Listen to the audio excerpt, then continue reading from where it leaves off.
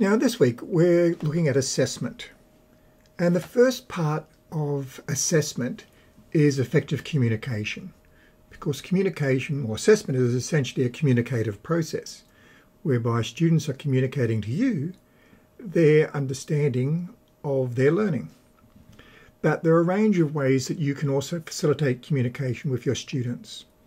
So there's some of the things we're going to look at first. So the first of these is around the concept of active learning. So instead of students passively sitting in class and you lecturing them, you presenting a lesson to them, they're actively doing things that promote their learning. And there are a range of different techniques that we can use for that, from things like group work and group discussions, having peers teaching each other.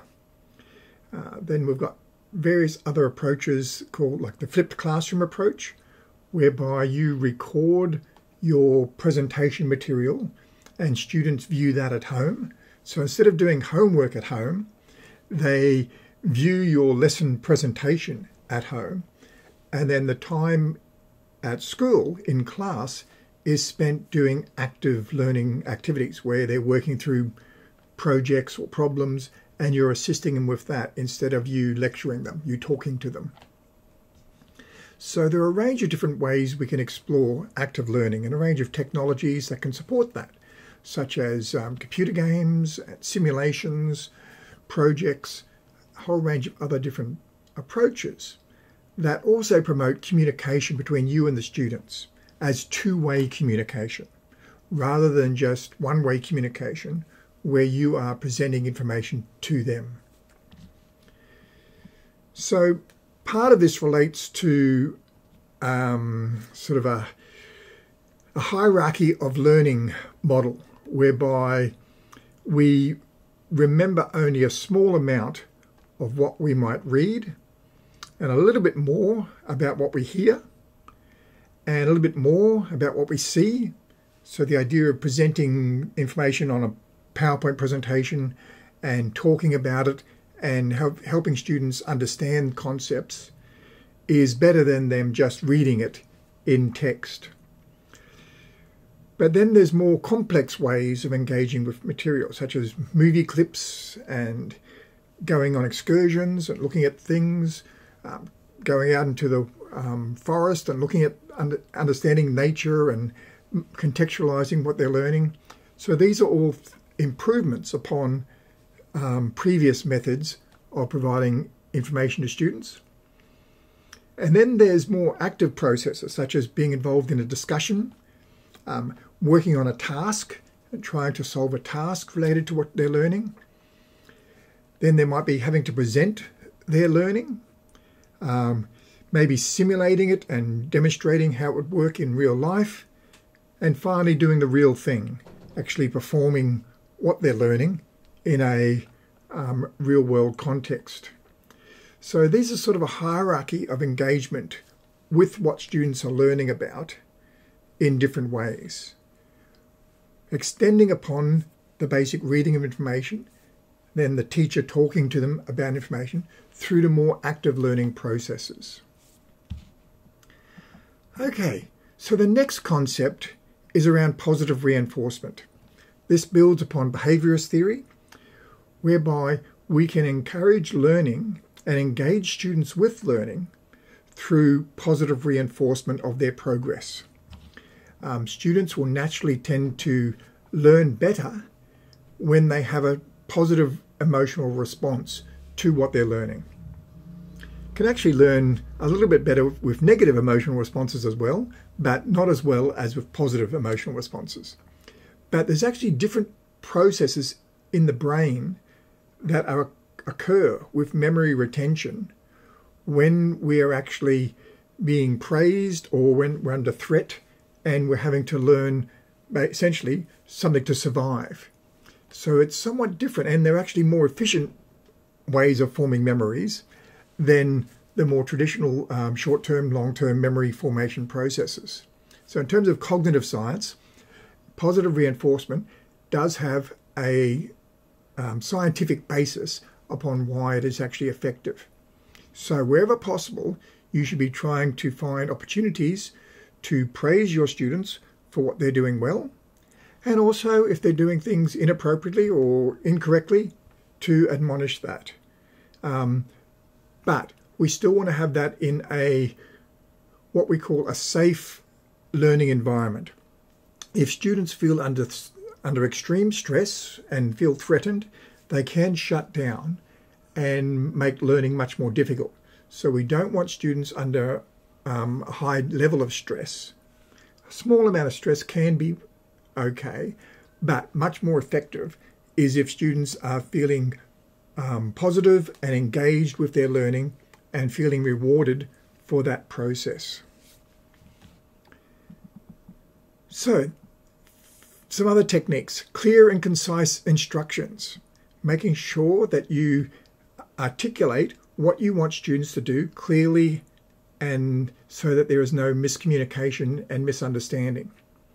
Now, this will be difficult and you will be frustrated with this because students' attention is not always focused exactly on what you want it to be at all times, and you may have to repeat yourself many times and engage students with your clear and concise instructions. But the clearer you are, the more you can highlight to students that you're about to give instructions that are important for them to remember and that they engage with that process rather than thinking about whatever they're thinking about or talking to their friends and so forth. The more likely they will be able to remember and then follow the instructions that you provide them. So some techniques around that involve use of notes, whereby you actually put up a list on the board so they don't just have to remember what you said verbally, but they can see it written down. You might use diagrams or visual aids, particularly icons or images and pictures that can grab their attention more effectively than the written word. Then there's the use of checking for their understanding. So quizzing them, asking them to repeat back what they've been told, making sure that they've actually heard and understood what you've been telling them. Just being able to repeat it is one thing. Being able to demonstrate that they understood what you meant and are going to be able to do what you intended rather than what they've interpreted you've said can be an important technique as well. And then finally, providing examples, giving students a context and examples of how to do what you've told them to do, so they don't just have to try to understand what your instructions mean. Of course, they may be quite foreign to them. They may be very familiar to yourself, but for students who may never have experienced or contextualized what you are actually talking about, if it's something new to their learning, then giving them some examples, particularly examples that they can relate to, can be very effective in allowing them to engage with the task that you're trying to prepare them for. Another technique is open-ended questions. Too often in classes, we ask closed questions where there is a very simple, often one-word answer. And essentially, we know the answer. The students know we know the answer. And all we're asking them to do is to demonstrate that they know the answer that matches what you already know. So you're not really asking them a question. You're not trying to know something. The students know it's all a fiction. That you're just trying to work out whether or not they know something.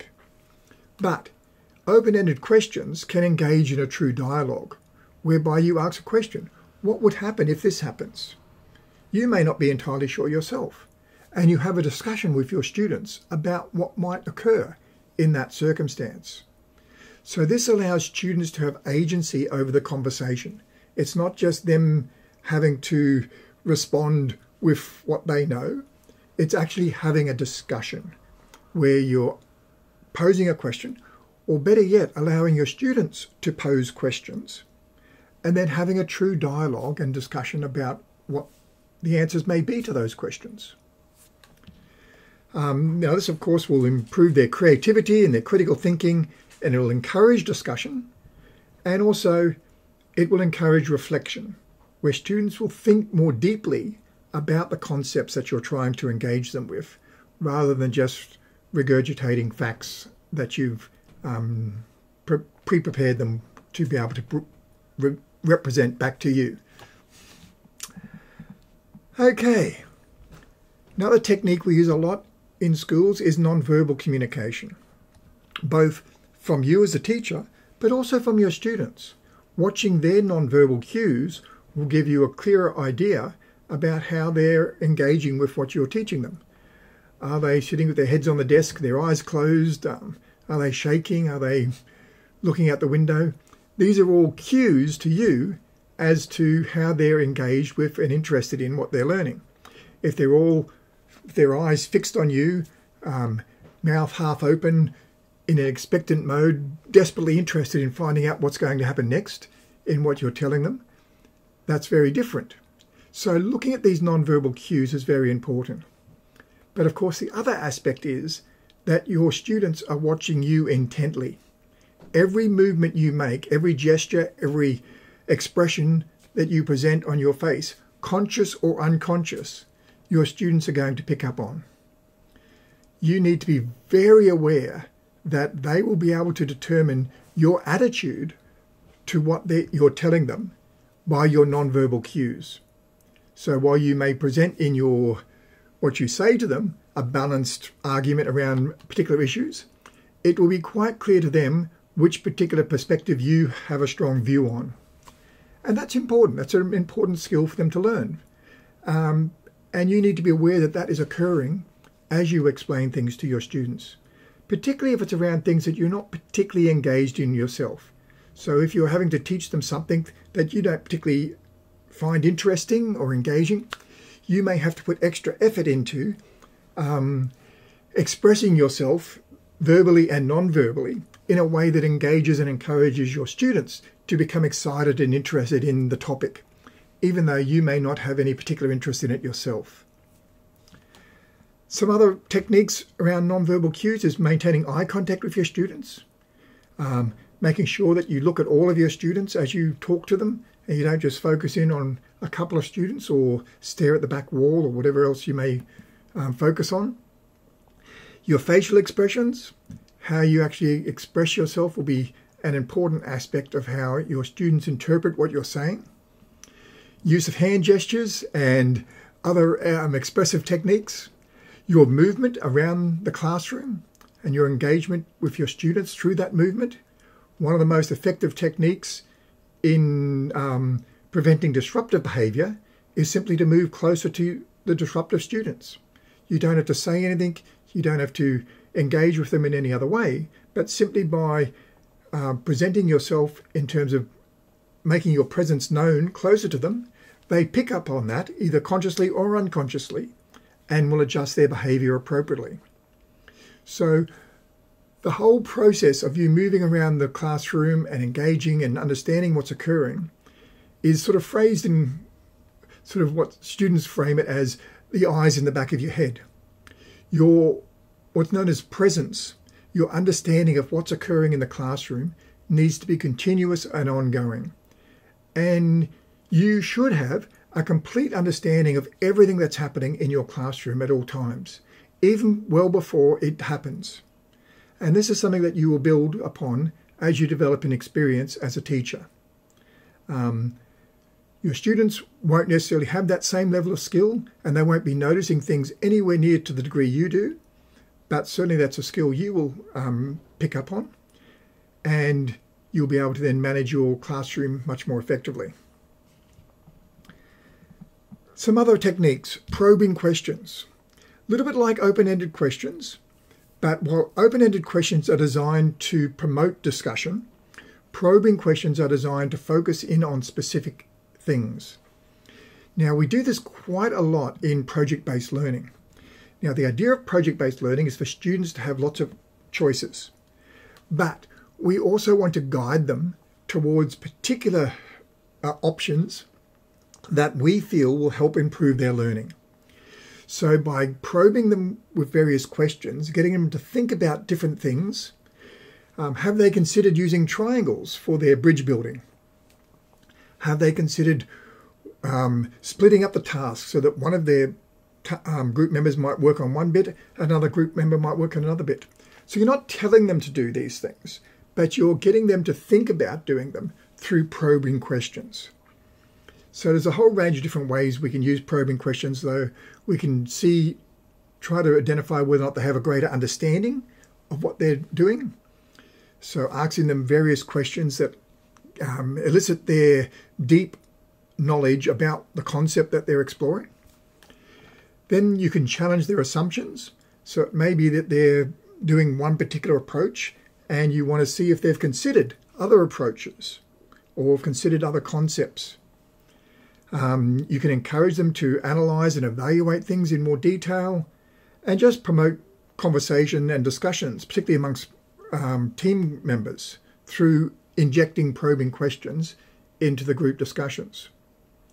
And also it can be used to provide feedback, where you can, as you're working your way through your class and going around your groups, you can talk to your students about various things. Okay, they're doing this particular thing in their tower. How is it working? Is it starting to lean? And you can sort of say, okay, well, maybe you need to think about bracing this. Remember, we talked about bracing in class before and how we can use triangles to make stronger shapes, and getting them to think about that through the feedback you're providing on their activities. Now, part of this, though, is not just you probing your students, but it's also allowing your students to probe you through active questioning or active listening. So where you are actually listening to what your students are asking. Very often in discussions, we are thinking about what we're going to say next. And teachers are notoriously quite bad at this, where we're constantly thinking about what we're going to explain to students next. And we're not really listening to our students. We're not trying to hear what they're saying. We may be interested in what they're saying because it's going to help us to then explain something to them next, but that may not be the intent of the students in their talking to us. So active listening is about trying to really understand things from the student's perspective. So it's showing empathy. Why are they asking us and telling us about the frog they found on the weekend? Why is that important to them? Does it relate at all to the tasks? Maybe not. Maybe it's just something that they're interested in sharing. And that may be an important aspect that we still need to engage with. Of course, it's important for the student. So we shouldn't just always think that the only thing that's important in our classrooms is what we think is important. There are things that your students will consider important, and the classroom is theirs as much as it is yours. Now, of course, there are certain priorities and we do need to ensure that learning occurs, but that doesn't mean we can't allow our students to have authentic voice and lead discussions around things that interest them when it's appropriate. Of course, this then helps encourage dialogue. If students feel that they are actually having an authentic say in the discussions that are occurring, they're more likely to engage in them. If they're simply contrived discussions that you dominate and manage, they may disengage from that because it's not particularly of interest to them. It also helps you get a better understanding of your students.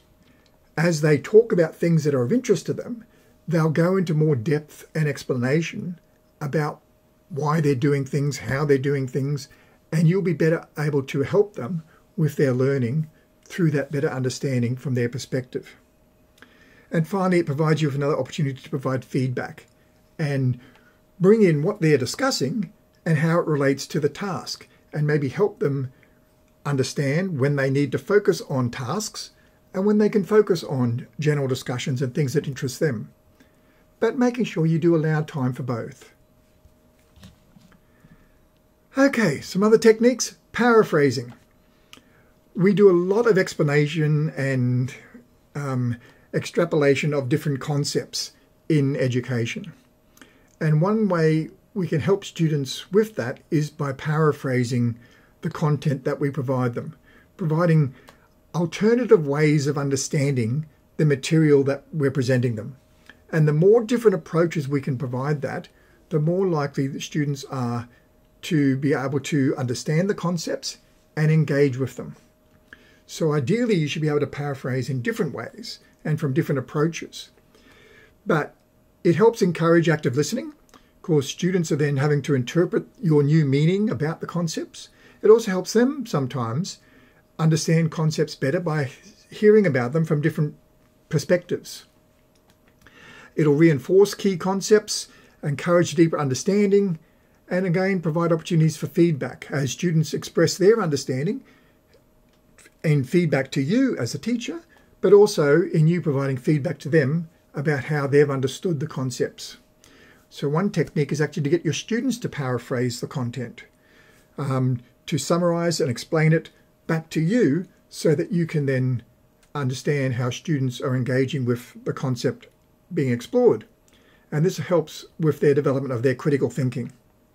So one approach used in this course is the fairy tales, where it provides an alternative method of engaging with the content so that you can explore things in a slightly different way and think about things from a different perspective rather than the more traditional perspective in terms of content presentation. Okay, and finally, there's a concept called meta-communication. This is students' understanding about communication, and also you, as a teacher, your understanding of the importance and processes of communication, the things that we've been talking about just at the moment. So the better you can understand processes of communication, the better you can engage your students, but also the more your students understand the processes of communication and how you help develop that as a skill in them, the better they are going to be able to incorporate communication processes in their group work with their peers, in their communication to you as a teacher, but also in their communication through their various tasks, where they may need to do a presentation or an explanation and a whole range of other processes whereby they need to be effective communicators. So you should always be looking for ways of developing students' skills as communicators, in addition, of course, to the development of your own skills as an effective communicator and teacher.